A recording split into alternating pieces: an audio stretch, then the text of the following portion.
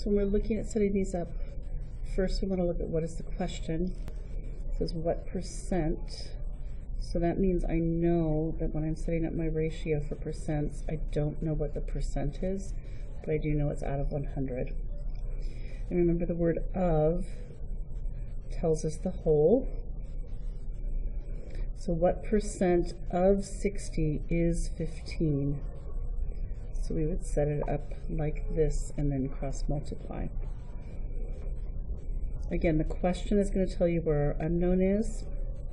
I see 15% here of 60. So the of 60 tells me it's the whole. What number tells me this is the unknown? And 15% tells me that it's 15 over 100. This one is interesting because it starts with a number, and where I see the of, that's the question. So 9 is 12% of which number? That means 9 is my part. X is my whole because it is the question of which number. That's my unknown. And my percent is 12 over 100.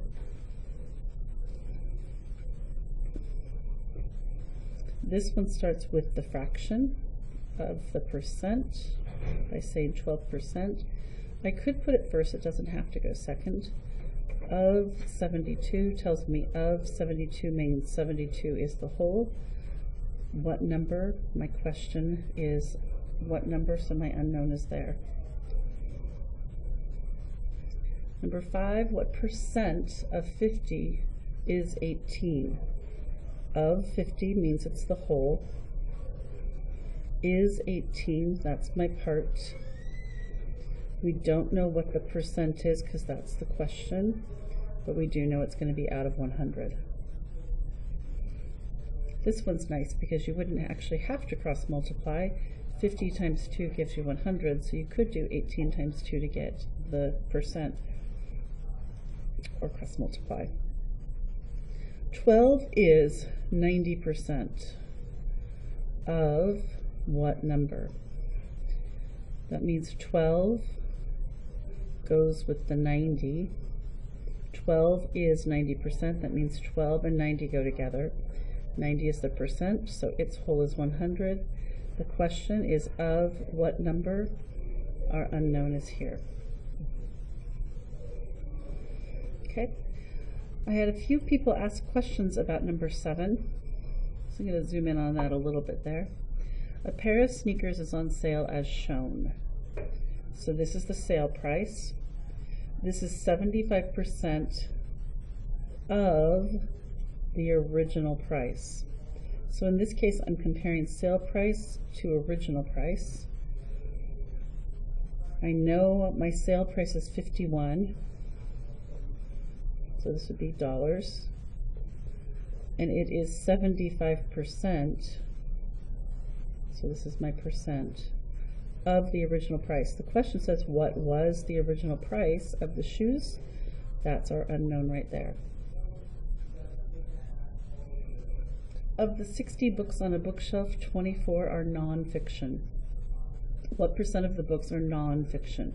The question then is what percent? So we know in our percent ratio, we don't know what the part is, but because it's a percent ratio, we know the whole is always 100. Of the 60 books on a bookshelf, where's the of? Right here. So that's my whole. 24 are nonfiction. So we know that this is nonfiction and that this is all the books, or the total. 24 is equal to what percent is what the question is asking. So we know we have it set up right. Okay, the last few problems. Number 9 says 40 is 50% of what number? Of what number means our unknown is going to be down here.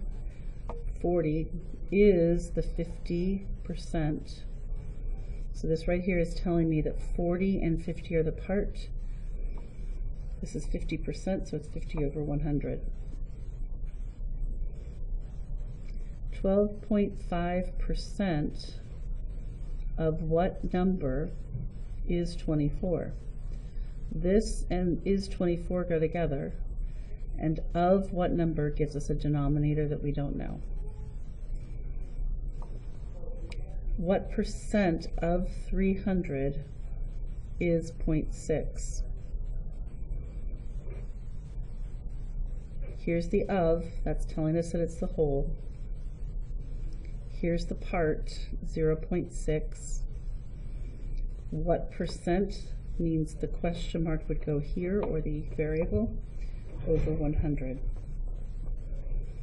And finally, what number is 5% of 8? 0.5% of 8, I'm sorry, I read that wrong. So we're going to start with 0.5%. What number is 0.5% of 8? That means 8 is our whole, and we don't know what our number is. So this is a good way for you to check and see if you set these problems up correctly, and I'll leave it to you to do the cross multiplication. I would like this paper turned down today after you've checked those, and then I'm going to have you turn to page 127 and practice doing 17 through 26 in the same way. I would like this also torn out and turned in today. But before you do, I'd like you to turn the page and also do this Common Core spiral review. If you choose to do this top part, you can. But the expectation is this part here with these 6 problems. When we're multiplying fractions, we multiply straight across. But down here we have division of fractions, so you're going to practice keep, change, flip. And you're also turning in page 127. So completing all of this page as well. I would like these 2 torn out, and you can staple them together to turn them in. There will be a stapler on top of the turn-in basket.